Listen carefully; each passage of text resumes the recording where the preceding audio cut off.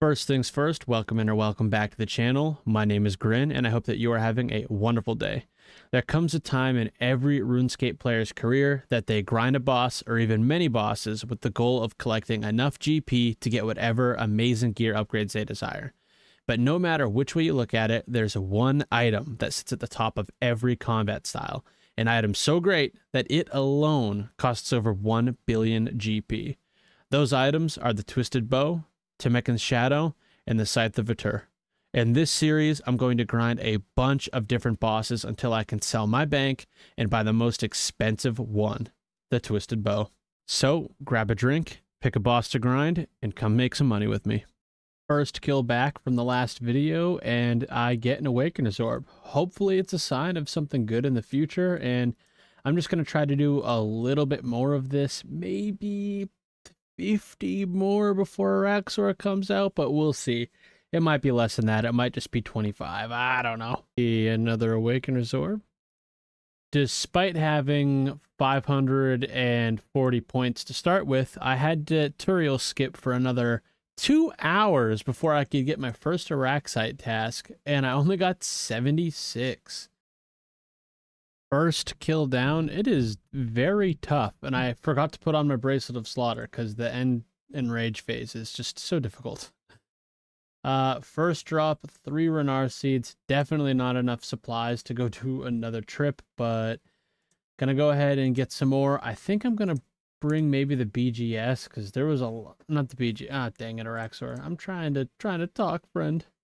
Not a BGS, a Dragon Warhammer, because I was just like not hitting very often, but also I think the 5-tick attack speed made things really awkward at the enrage phase at the end, so I may sell this, and despite the bludgeon being so overpriced, I may buy it anyways. I'm actually, gonna go ahead and do that now. Oh, not the Void Waker, the bludgeon, or not the bludgeon, the zombie axe.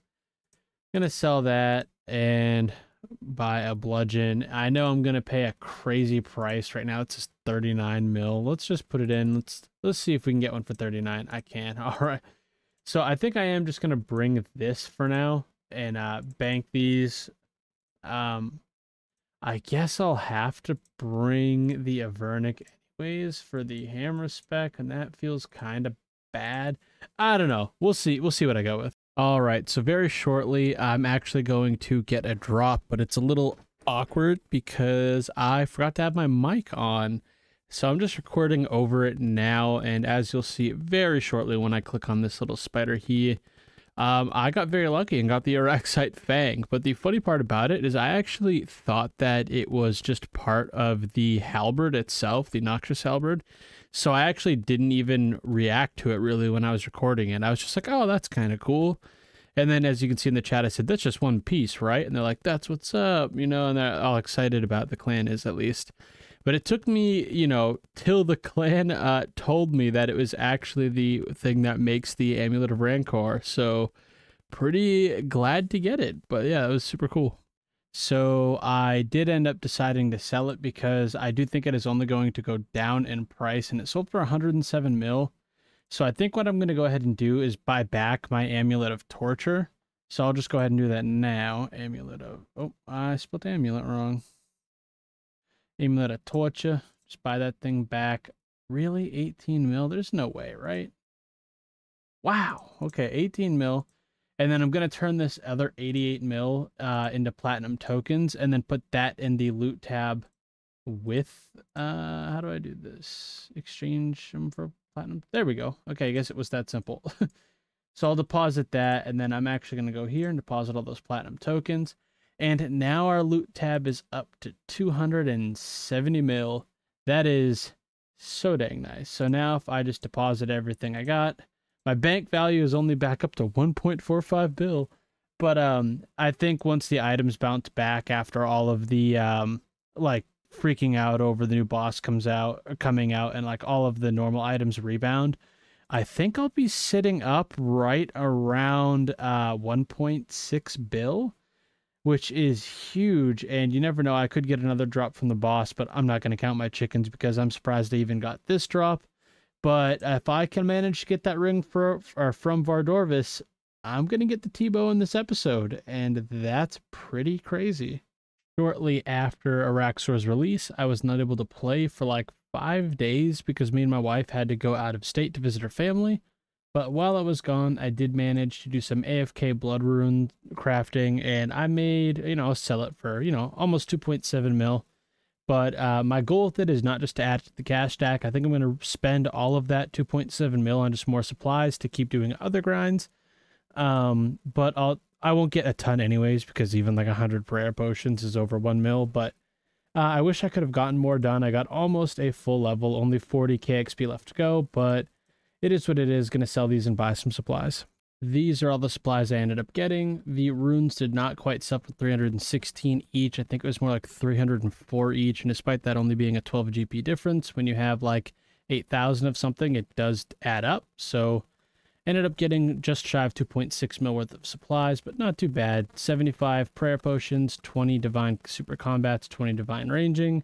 I only bought 4 staminas because I just had a little left over, but 600 sharks, 100 coambams, and 120 anglerfish. So it is what it is. Going to go back to Araxxor. I ended up doing 2 trips at Araxxor, and the boss still feels great. Still getting like 4 kill trips on average, but I decided while the Ultor ring is at a high of, I think, still over 200 mil right now, I'm going to go back to my Tendril Hell here and try to maybe get lucky and get a Vestige at Vardorvis, but I decided to switch things up and try out the Noxious Halberd here. Not sure how it's going to go.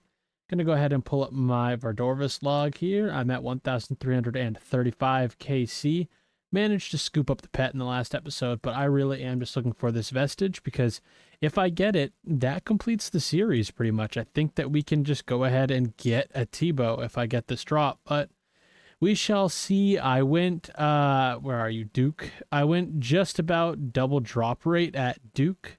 I'm really hoping, it took me, double drop rate to get the Magus Vestige. I'm really hoping I don't have that same luck at Vardorvis, but it's beginning to feel like it. But maybe I'll come in here and get spooned on the first kill. We'll find out. I got like the opposite of a spoon on my first drop. Very, very bad one. But as you can see by the time, minute and 18 seconds, that kill flew by. I don't know if I just got very lucky. I did max hit once with a 61, which is much higher than when I was using the Blade of Seldor. I think I maxed out at a 52 then. My max hit could be higher if I brought the Berserker ring, but I've been using the Light Bearer for the specs with the Voidwaker. But maybe I'm biased because it's a new weapon. It's just kind of different. It's fun to use, but it felt pretty great. So I'm going to keep going with this, and hopefully I keep consistent times like this, because if I do, that's going to speed this up a lot. Well, it was a nice jingle to hear, but not for the item I wanted, a Blood Quartz.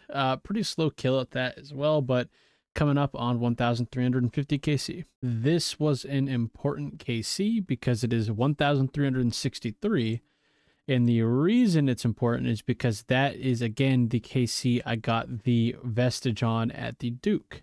So I'm going to have to do more kills at Vardorvis than I did at Duke, but that doesn't actually make me more dry because I'm actually only almost 300 kills over the drop rate.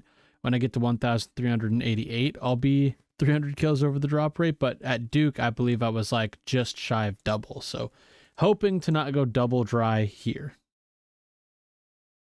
Hey, yo, another Awakener's Orb. That's at least some kind of money. And that is 1,488 KC. 400 KC over drop rate. Maybe in the next 100. And another Awakener's Orb. Not what I want to see, but that's actually almost a mil. It says just shy of 900 GP there. But if I drop it, it's 924k, so I will take that.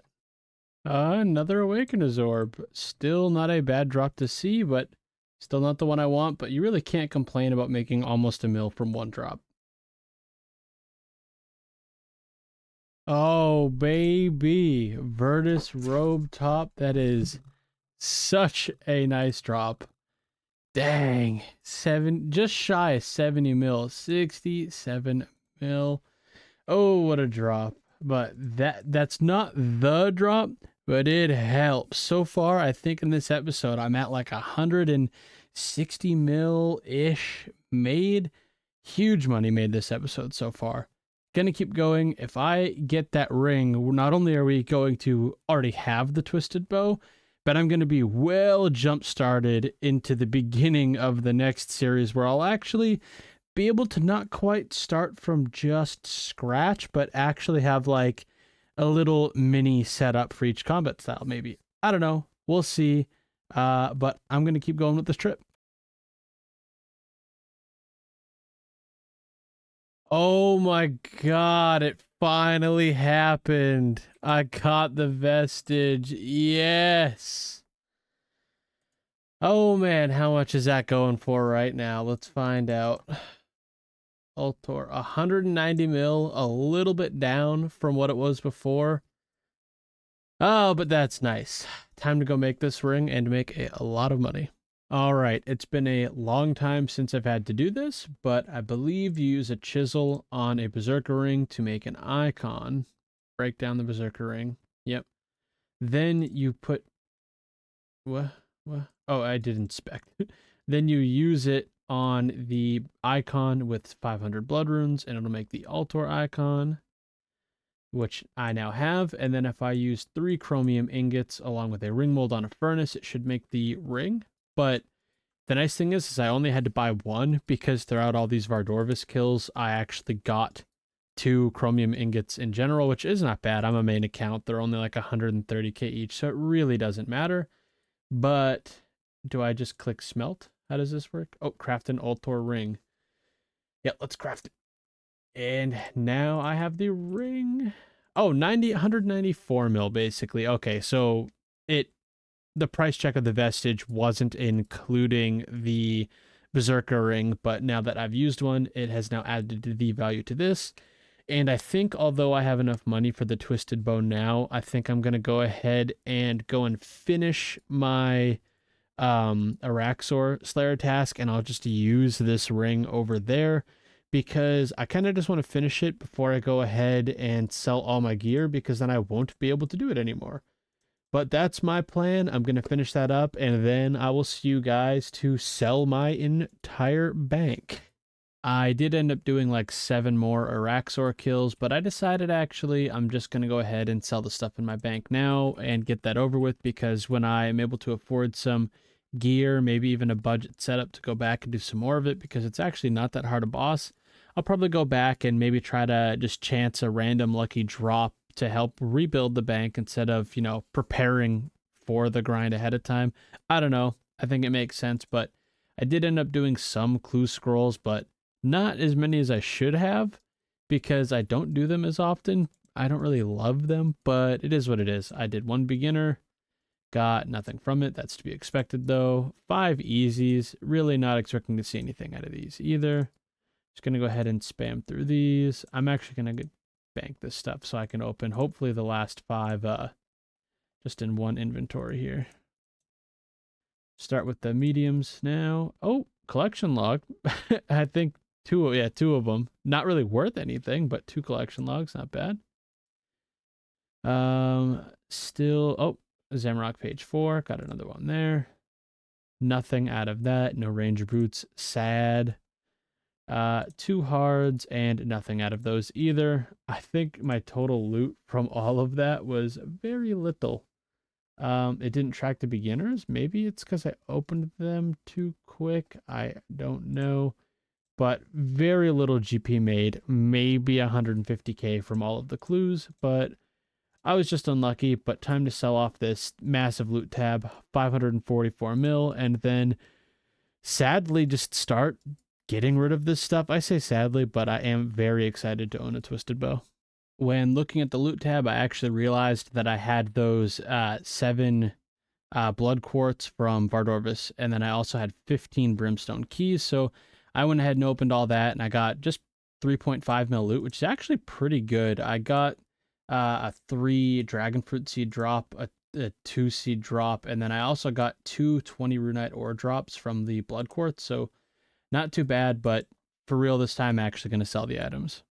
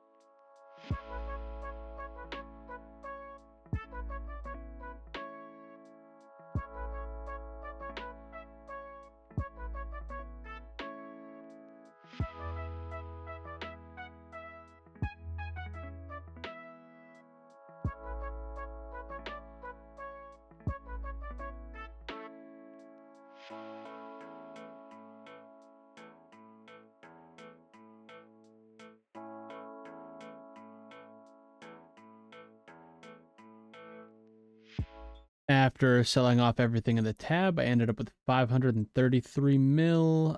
Yeah, not near 534, 533 mil. But if I look at the gold I already have and add that to it, puts us up at almost 610 mil. Oh, I accidentally deposited it all because I'm an idiot. If I examine it, nope, still just 609 mil, just barely over. If I look at my loot tab, it's looking at, I guess, 1 billion and 6 mil GP. But if I look at the overall bank, I'm sitting at 1.1 bill still, which means not all of it's in the loot tab. I'm going to have to go through the bank and find some other stuff to sell, but we're going to get there. I'm going to get up to the GP, and that's what you'll see next. It sadly ended up taking me way longer than I'd like to admit to sell enough things in the bank to actually be able to buy the twisted bow. The first time I've ever equipped one, first time I've ever had one on the account, period. It is so nice to see. And after selling everything, I ended up with almost 27 mil left over, which means after I give away 25 million gold, I will have 2 mil and just a couple items in the bank to my name.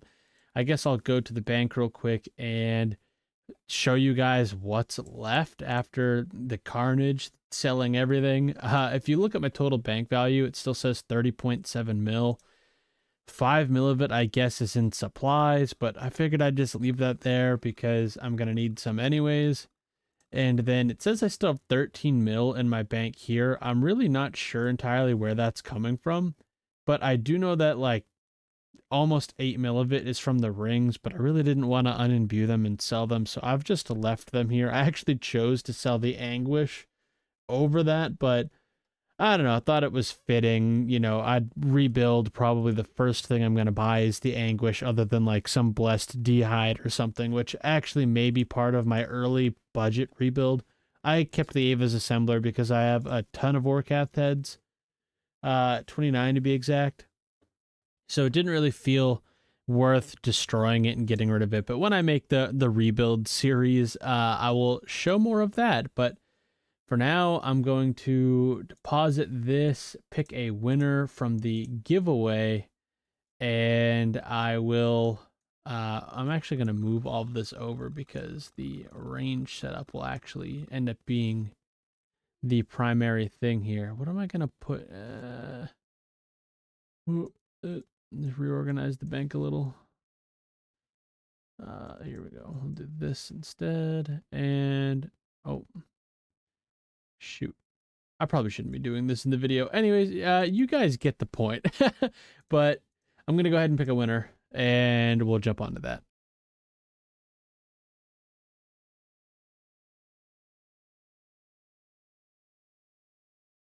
All right, all I do is turtle. You have won the giveaway, so I'll be getting in touch with you, and you'll get your 25 mil. All right, congratulations in Perdition on winning your 25 mil. I actually still have it as platinum tokens on accident. Let me exchange those for some coins. There we go. Glad you won. You've been a supporter from, you know, basically the very beginning of the channel, and it's great to be able to give you some money. So thank you again for watching. And yeah, GZ. Well, I suppose at this point, the series is over. I honestly did not think I would get the series done in just 4 episodes. I thought it would take, hey, what's up, little hell puppy? I thought it would take like maybe 2 more than that, 5, 6. I knew it wouldn't be a crazy long series, but I am excited for the one that comes up next. We're going to rebuild. I'm going to hopefully make, maybe 800 mil a bill, hopefully with this T-bow, and maybe a couple other methods that I sprinkle in. But I'm very, very glad to have gotten it. I did not think I would own one of these on this account for a very long time, just due to the way I play the game. But looking back at it, I'm kind of glad Vardorvis took a while to put out the vestige, because if I did not get that Virtus robe top randomly right before getting the vestige, I would not have had enough money to get this even after getting the vestige drop. And if I did not get lucky at Araxxor, I also would not have been able to get this. So I feel very, very fortunate, and thank you all for watching, and I hope you have a great rest of your day.